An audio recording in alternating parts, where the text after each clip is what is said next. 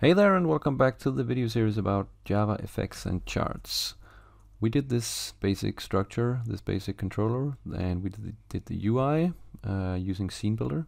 So that is okay. We're probably not gonna need it. I'm just gonna save it and close it here. So we have the controller, and we made a simple event handler, and now it's time to start creating the other event handlers. And let's start by the bar chart. I think this is a good one here. So the first thing to do here is that when doing a bar chart, we usually have an x-axis and a y-axis, and so we need to have an object called a category axis. And if your NetBeans is not auto importing this, you can either put this in manually here, or you can go to Tools and Options, Editor, Code Completion, and then select Java, and then check this auto pop-up on typing any Java identifier part. That should enable what we call auto import. That will import these dependencies automatically. But we need to give this category axis a name, and that's going to be the x-axis. Oh. So we're just going to create a new category axis. Yeah. So we got this object there. That is good there. Whoop. And we're gonna, okay, maybe I should type this name correctly. So we have x-axis, and we're gonna provide a label for that. It's gonna be about, yeah, we're gonna do this products, where we're showing how much quantity of each product has been sold. So let's just have the x-axis product, and then we're gonna copy this one because it's more or less the same. And that's gonna be the y-axis, and so that should be quantity sold. So we have our axis here. Next thing is that we should actually maybe create a bar chart object. So we do that using the usual object-oriented way to do that. And in the constructor of the bar chart, we are able to provide the axis that will be used. So it has already done this automatically. But I think, yeah, it should be, if we take a look at the constructor, it says x and y, and somehow it has put both y in the parameters. So we're going to switch to x-axis as the first, and then y-axis as the next. So now we need to start to work on the actual data that will go into this this chart. And the way we do this is that we have something called xy chart that will contain the data for our data sets. So we do this object here. Let's put like that, xy series. And we just call them data. We don't need to have the generic one here. Series. Yeah, okay, so we're making an XY chart series, and that is going to be a series of data entries in this bar chart. And first, let's just give our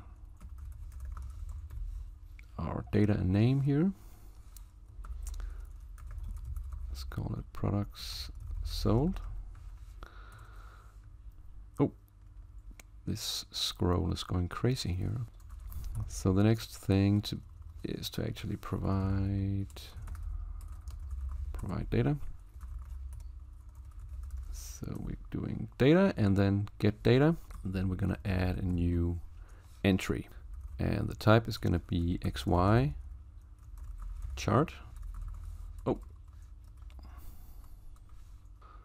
Oh, it's going crazy now. Data. And we're going for product A.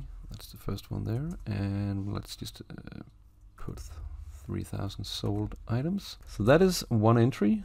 And we are providing a new one, an XY chart data with a description and then a value. So that is the x-axis and the y-axis. And we're gonna do two more, I think. So let's do product B. So that's not a good product. We've only sold and let's imagine 100 here. So they have some different quantities here. And then finally, we should actually add the data to our bar chart.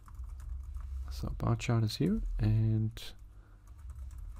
get data, and then we add our, oh, it provided it already. So now we're adding our data set, a really simple data set, to the bar chart. The final thing is add bar chart to border pane. And recall that we gave our border pane an identification in Scene Builder, and that will do the nice thing that we will get a reference to the border pane in our controller. And that is a nice thing to have here, because then we can do border pane, and we can put it, yeah, we can put it in the, now the border pane has different areas, so you could put it in the left or right or top or bottom. We're going to put this into center because that is the main area, and we would like to show the bar chart there. So we just provide the bar chart there. Okay. Oop. So that is basically it. We are creating the axis, X and Y, creating the bar chart object. We are creating the data set, adding the data set to our bar chart, and then we are adding the complete bar chart object to the border pane in the center. So let's see what happens if we run the program. And nothing happens. Oh, we get an error. What is the error?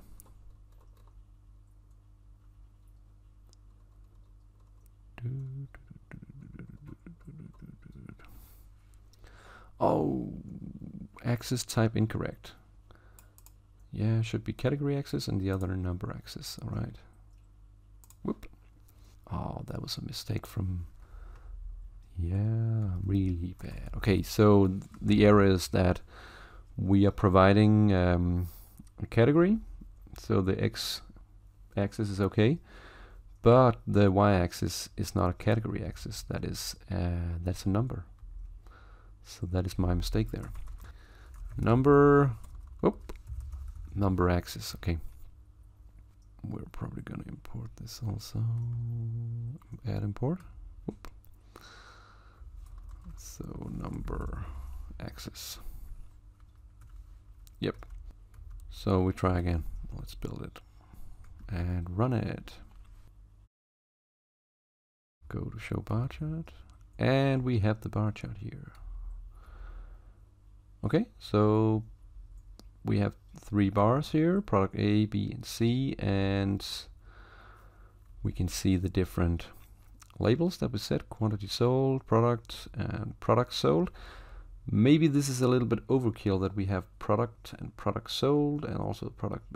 So if you want to hide this legend, this description, we can actually do this by configuring the bar chart.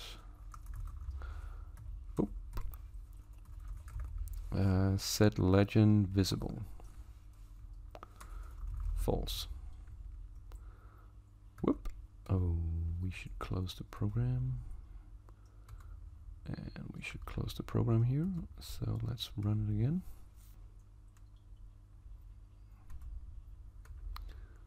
So now it's, we only have 2 times products.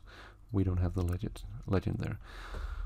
Alright, so I think this is enough for this video. I'm gonna create the pie chart in the next video, so stay tuned for that.